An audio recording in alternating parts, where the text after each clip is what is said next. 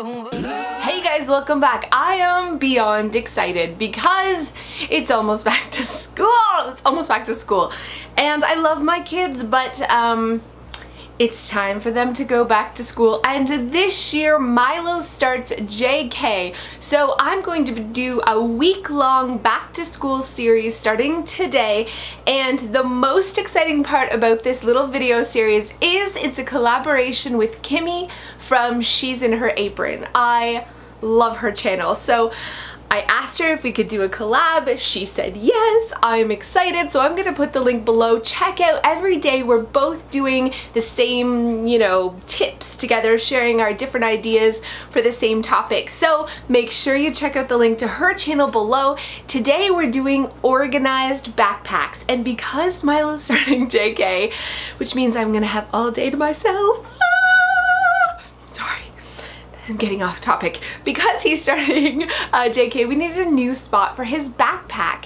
If you don't have a designated place in your home for your kids' backpacks and school papers and all that stuff that they bring home, what are you waiting for? Create a space.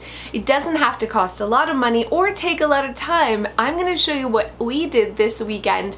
The kids and I put this together for $0. So here we go. Someday, hopefully in the near future, we'll be redoing this craft room slash mud room and installing these gorgeous custom locker systems. In the meantime, I wanted to create the same type of system without spending any money. So the kids and I took apart these old shelving units that we already had. They're just inexpensive closet-made 3 cubby type systems, and we turned them into this little locker system. It's working so great. The kids are excited to have their own space, and the best part, it even has room for Milo. By taking out the middle shelf of these 3 cube closet-made organizers and stacking one on top of each other, we were really able to solve our back-to-school clutter issue by creating these little, makeshift lockers. It works. It holds all the stuff.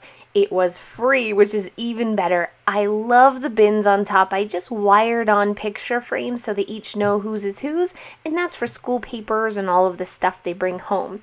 Inside their individual cubbies, I just hung hooks directly onto the wall behind for their coats, their, snow pants, all of that stuff. And then underneath there are these pull-out, we just used canvas bins from the dollar store to store hats and mitts and scarves and all of that great stuff. All in all, it's such a great little organized system. Even spots for their shoes on the bottom with contact paper to help with the water. When it comes to organizing inside the backpack, we did something a little bit different this year, which hopefully is really going to help keep their backpack in their desk really organized. The girls each had to get doula tangs. Every year they have to get different colored doula tangs for each subject. And they would get curled and get wet, when a water bottle leaked, and it was always sort of a disaster. So this year, what we did is just pick up an inexpensive binder to contain all of those different subject doula tangs. They're not supposed to get a binder, but it's really a great way to keep everything organized. So inside they can just still keep their different colored doula tangs, but it also has, I've got a pencil case that clips right inside and a spot for their artwork and their drawings that they always otherwise have shoved in the bottom of their backpacks. Now we have these little folders where they can just put them, slide them right in here.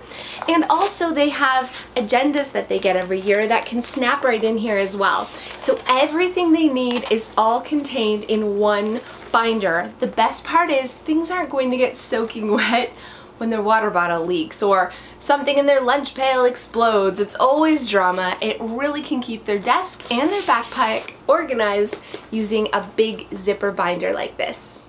I used to fill their backpack with like hand sanitizer and all this stuff. I've discovered less is more. Now we get like a little clip-on hand sanitizer and a clip-on lip balm that looks like a little stuffy, and keep everything else empty, nothing else. All they have is their lunch bag, a water bottle, and their binder, and that's all they need to stay organized all year long. I think my favorite part of this new backpack organizing system are the bins on top. Kids are always coming back with random papers from school, artwork, things that need to be signed, homework that has to be returned, and I love that you can just pop it in the basket, you know, that has their picture on it right above all of their stuff, and I can deal with it when I have more time. This is also the place that we're going to store their memory binders, so I can easily slide in their report cards, slide in the artwork and or the tests we want to keep, and everything's contained, organized, but the best part, really easy to access.